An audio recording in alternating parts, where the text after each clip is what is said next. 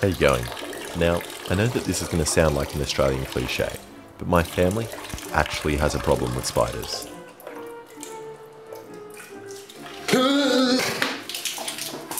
And the worst part about spiders is one of their favourite places to hide is in your shoes, which also happens to be my feet's favourite place to hide as well. So my family could fix this spider problem by just being normal, hygienic people and properly cleaning up after our food mess, which is the thing attracting insects and spiders. Or, even better, I could introduce a terrifying apex predator to eat the spiders, which makes for a much more interesting and scary video. Wait, where are you going, buddy? I'm a person. Wait, where are you going? Actually, unless you want to watch me tidying up my house for 10 hours.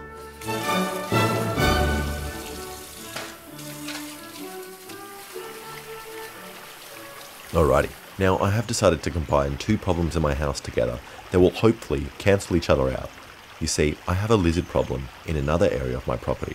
These guys here have taken up shop in my pond and they eat all my frogs.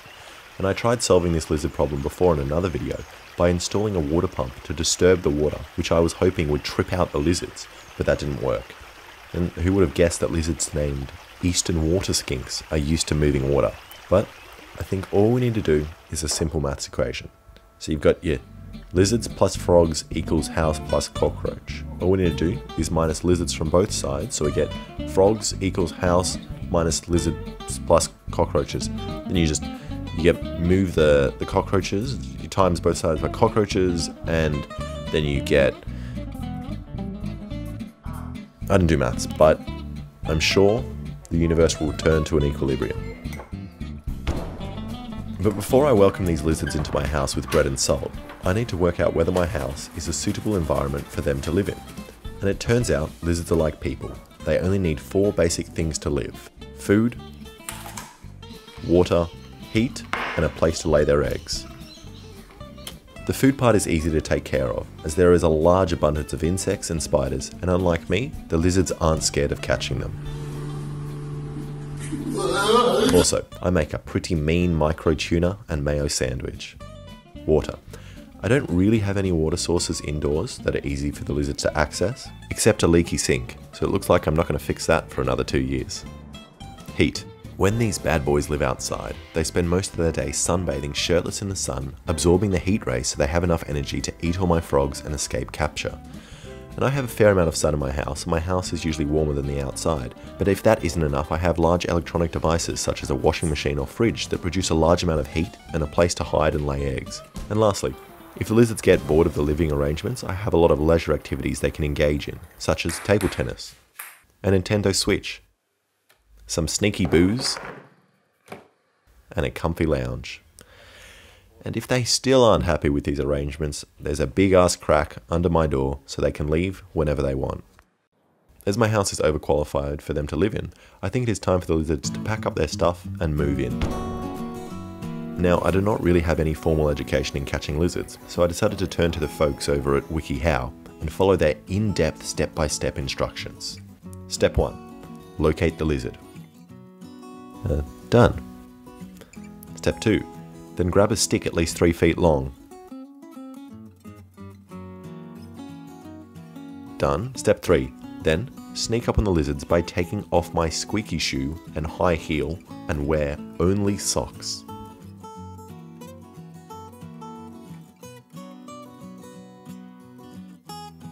Step 4. Miss the lizard, and once it is slowed down from the cold water, guide it into the bucket.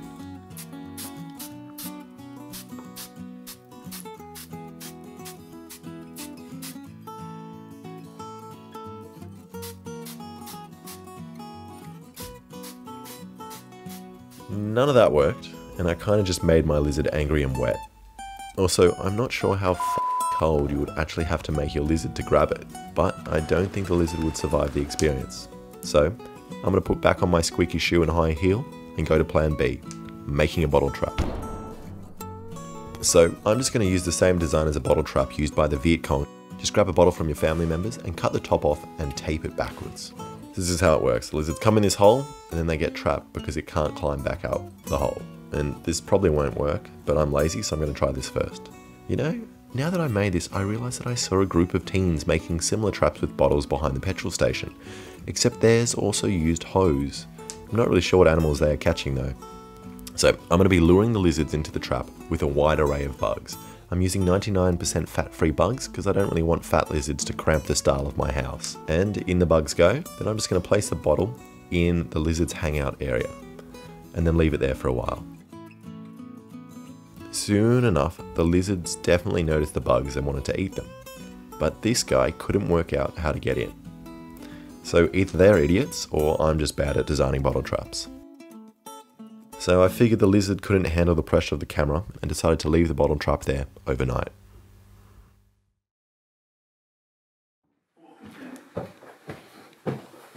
Oh, Tim Tams.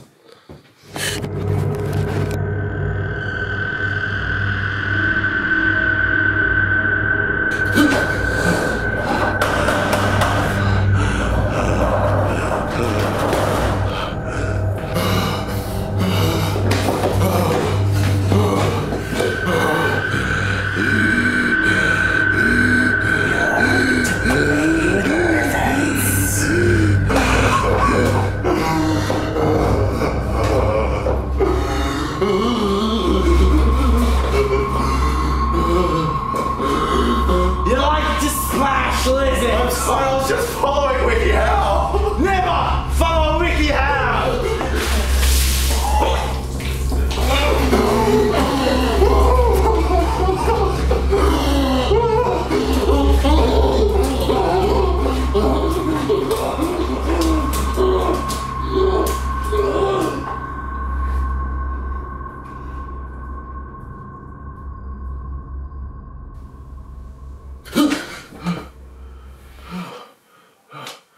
Thank God.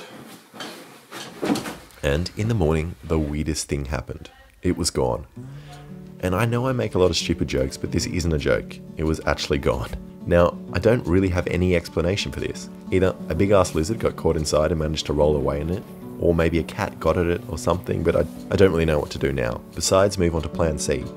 Try the same thing again. Also, patrons, if you're wondering what I do with your money, I buy stupid lizard masks on eBay. Thank you. And it finally worked. I managed to catch this little boy and this fatty. Time for them to become a part of the family.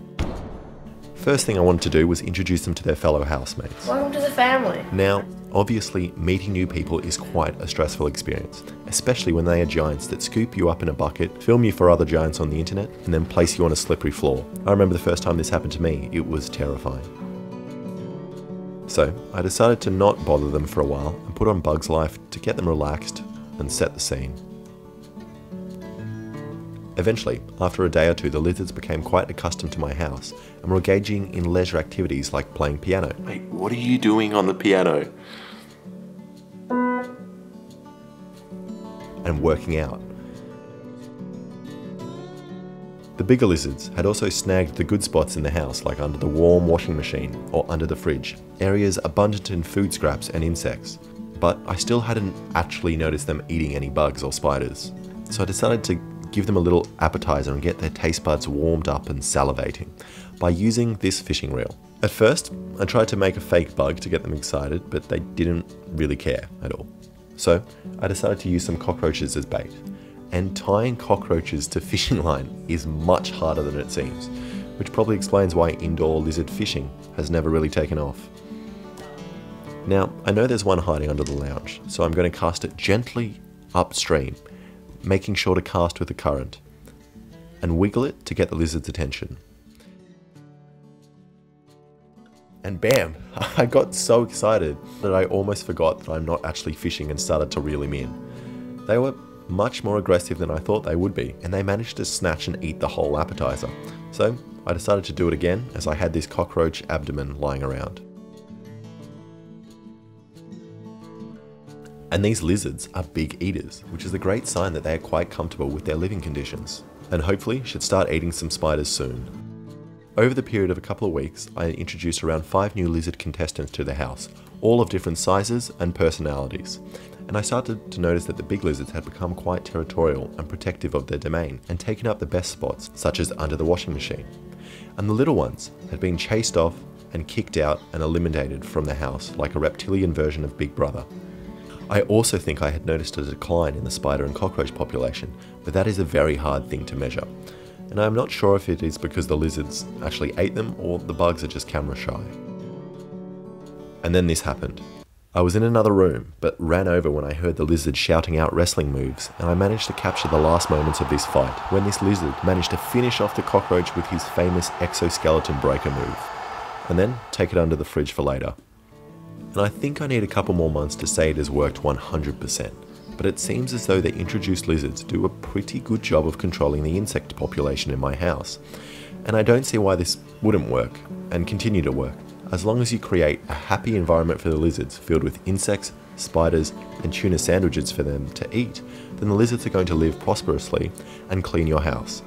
Also, hopefully, the lizards are so happy with the living arrangements that they decide to get it on and make some little baby lizards, and your house will be insect-free for eternity. After making this, I realised that there are a lot of areas in the world, such as Southeast Asia or Northern Australia, that already have lizards like geckos as house cleaners. So, if you are from these areas and watch this video with a gecko on the wall next to you, I apologise. This probably wasn't a very entertaining video for you. But yeah, if you do have an insect problem, consider using a reptilian solution instead of nuking your house with poisonous chemicals that make it unlivable for life. Thanks for watching, and make sure to subscribe. And before you run away to the clickbait on the side over there, here is part 1 of my original lizard conundrum.